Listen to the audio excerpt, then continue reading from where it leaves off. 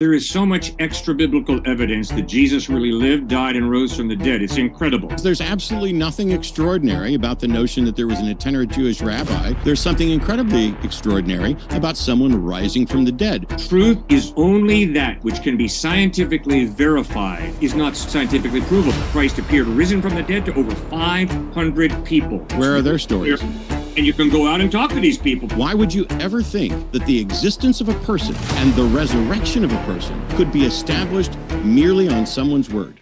If someone makes a statement, truth is only that which can be scientifically verified, they're committing intellectual suicide.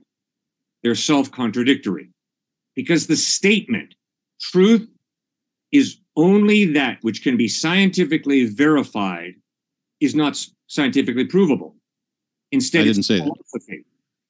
It is a philosophy. I didn't say that or anything even remotely like it.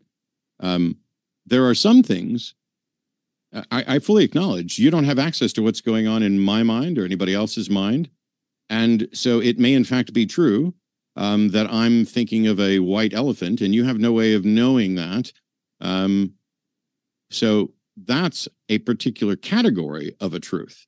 Are you suggesting that the resurrection of Jesus, instead of being an actual event in space-time for which there would and could be physical evidence, is roughly equivalent to a thought?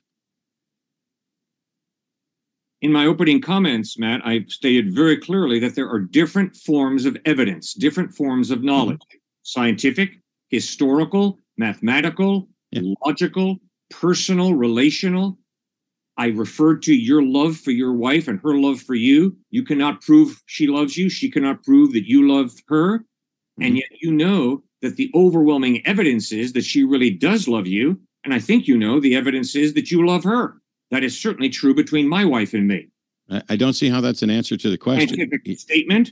It has nothing to do with science. It has to do with the trustworthiness of an individual based on evidence of trustworthiness. Is the resurrection of an individual more in the category of a physical event that could and should have empirical evidence, or more in the category of someone loves someone? I cannot empirically prove to you that George Washington was the first president of the United States. I have to historically prove that to you. Similarly, I cannot prove to you scientifically that Jesus rose from the dead. That's an historical question. So the question then becomes, for me as a thinking human being, what is the historical evidence? Not what's the scientific evidence. Sure. Not what's the philosophical evidence. What is the historical evidence that the dead Christ rose from the dead? That is the question, Matt. So, well, no, the question is there sufficient reason to believe that Jesus rose from the dead? We can present, there is empirical evidence of George Washington. And yes, it is historic as well. Empirical evidence. Did you ever see him, smell him, taste him, touch him? Do you think empirical evidence requires a person now to see, smell, taste, or touch a thing? Yes. Empiricism is an emphasis on sight, smell, taste, hearing, and touch. Yeah. See, the problem is what you're doing there is you would, if that were the model, eliminate everything everywhere because everything takes place in the past. You don't have any present. All you would have is your own. All you would have is your own direct experience. And then as soon as you try to corroborate it with somebody else, you're now getting secondhand information and all of it is in the past. There's a difference between saying something happened in the past and we have claims and reports and physical evidence. See, when you talk about something like George Washington, it is within the time frame not of my direct experience or yours or anybody else's, but to where we have a robust chain of evidence from a number of different competing sources to say that these things happened. None of them are extraordinary. None of them are supernatural. None of them are outlandish. And this is how we can have a good understanding that while George Washington was the first president of the United States, he probably did tell a lie. And the cherry tree story probably didn't happen. There is so much extra biblical evidence that Jesus really lived, died, and rose from the dead. It's incredible. The early church fathers, Clement, Bishop of Rome, Ignatius, Bishop of Antioch, Justin Martyr, the first apologist, Papias. None of those are contemporaries. They all knew the contemporaries. They talked with the They contemporaries. did not know the contemporaries. Absolutely, they did. Ignatius, Bishop of Antioch, and Clement, Bishop of Rome, knew the contemporaries of Christ. Phlegon knew some of those people as well. So did Thallus. So did Celsus. So did Tacitus, Suetonius, Pliny the Younger. These were Roman historians who did not believe in Christ, but who at least had the intellectual honesty to say, yes, the historical evidence is that Jesus really lived and supposedly rose from the dead. I don't believe that's what they said. I believe they're reporting that people believed it. 73 AD. I believe they're reporting that people believed that. They're not around 73 AD, in which he talks about Jesus Christ as an historical person. He was a Syrian philosopher. So I'm sorry, Matt. The evidence is Jesus was a real historical person. Now, I find it interesting that you agree with me and say, yes, he was a real historical person. He just didn't rise from the dead. Well, why would you do that, Matt? Because the only way you know that because there's absolutely nothing extraordinary. Because are you going to let me answer the question? Because there's absolutely nothing extraordinary about the notion that there was an itinerant Jewish rabbi or a collection of them or stories about a person. There's something incredibly extraordinary about someone rising from the dead. Those two claims are not remotely in the same category and are not remotely establishable by the same sort of evidence, and certainly not second or third hand evidence, hearsay, decades later, just because they may have known someone who knew someone. Thank you so much for your honesty, Matt.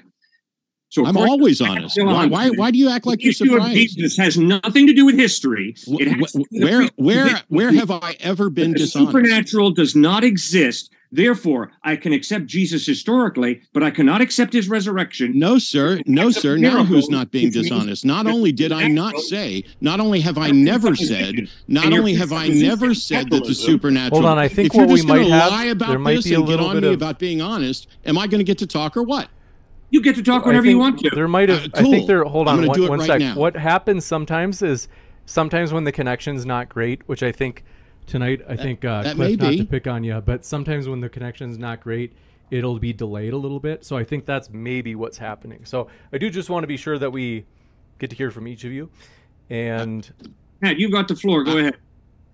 Never have I said the supernatural does not exist, not in this debate nor anywhere else. And it's dishonest of you to suggest that I have. What I have pointed out, as I have tonight, is that I don't know of any way to confirm the supernatural. I'm not saying Jesus did not rise from the dead. I'm not saying I know Jesus did not rise from the dead because the supernatural is real. I'm saying you cannot demonstrate, as far as I can tell, that Jesus rose from the dead. And the claim that someone rose from the dead, whether it was by supernatural means or natural means, is far more extraordinary than that there was an itinerant Jewish rabbi. Those two claims cannot be established on the same standards of evidence. Why would you ever think that the existence of a person and the resurrection of a person could be established merely on someone's word?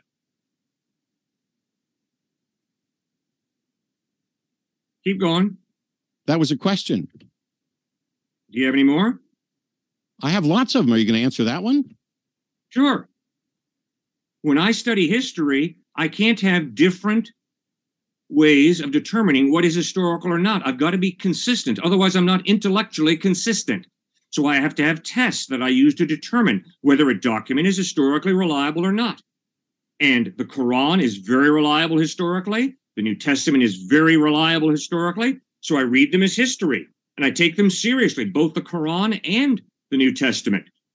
And based on the fact that the New Testament has tremendous internal consistency, is archaeologically verifiable, is supported by an amazing number of Greek manuscripts, I am convinced that the New Testament is historically reliable, but so is the Quran. The Quran's historically reliable. There really was a dude named Muhammad who lived from about 570 to 632.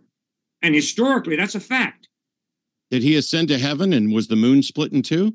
I don't have the faintest idea. I don't think so. And yet you're talking about how the Quran is historically accurate and the Bible is historically accurate. And because you think that the Bible is historically accurate, that's good enough to justify a resurrection. But when it comes to the Quran, you don't seem to know whether or not it's enough to justify the moon splitting to two or Muhammad ascending to heaven. Why is that? Because there's so many internal contradictions in the Quran that I cannot accept it as totally reliable. when I read the Gospels, there's a tremendous internal consistency, internal harmony that is mind-boggling. What about it? What about consistency with the facts of reality? Christ really did die on a cross. He was buried in the tomb of Joseph of Arimathea. His disciples dispersed in disillusionment. They were totally blown out of the water by his death. They were not expecting to see him again. But 3 days later, he first appears to some grief-torn women. And then over a period of 40 days, he appears to over 500 people who see him at different times, in different places, risen from the dead. The Apostle Paul writes in 1 Corinthians 15 that Christ appeared risen from the dead to over 500 people. Where are their stories? Where are their stories?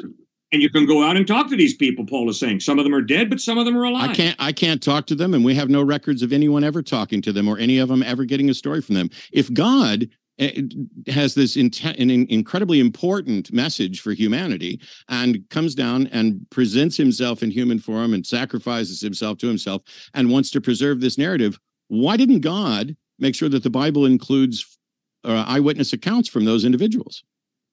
We do have eyewitness accounts. Matthew was an eyewitness.